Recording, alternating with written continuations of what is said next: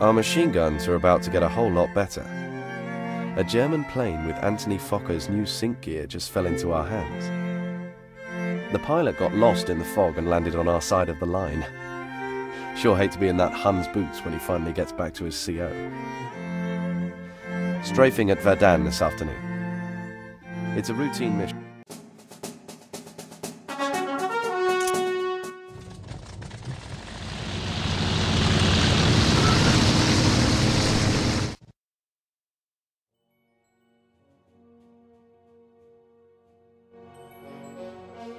We reached the front but found few enemy soldiers. Anticipating our run, they dug themselves in deep. We decided to chew up their clustered supply tents in hope of flushing out a few bodies.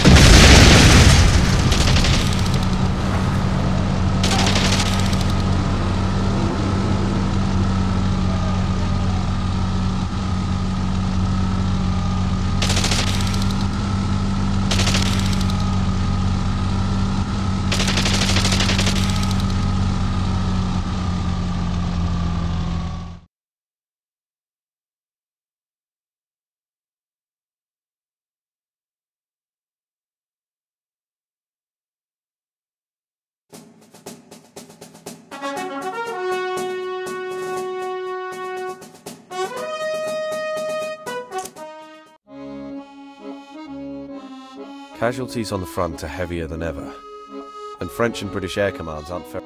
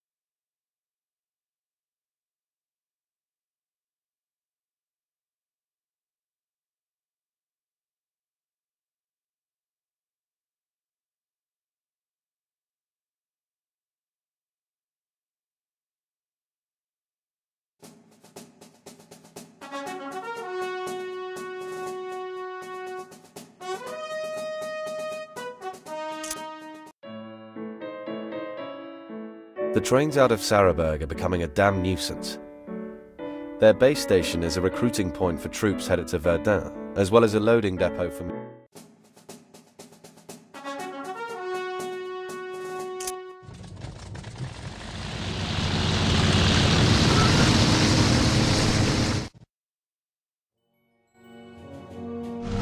A clear sky.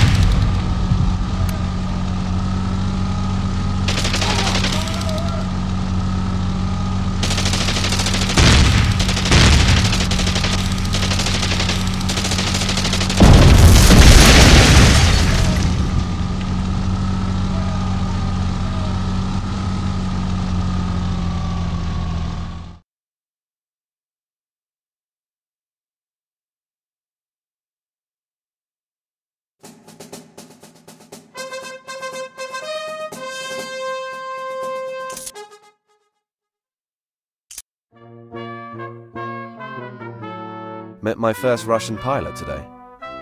You'd think the Tsar would have his hands full with the Eastern Front, but Russian troops recently landed at Marseille to offer their support.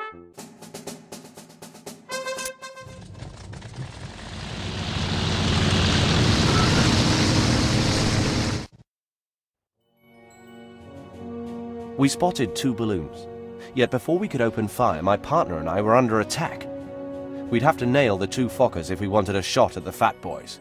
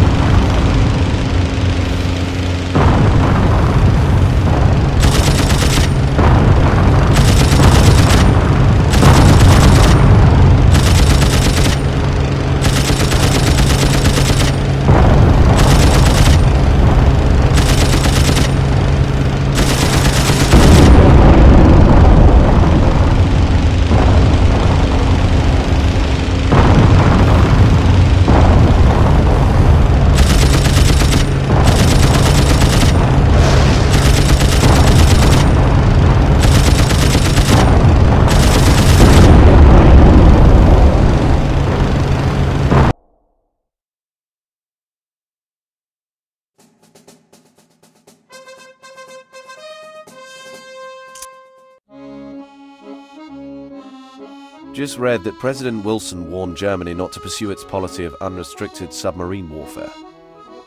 It's been almost a year since the Lusitania, and nothing's been forgiven. If this war goes on for another year, there's no way the US can stay out of it.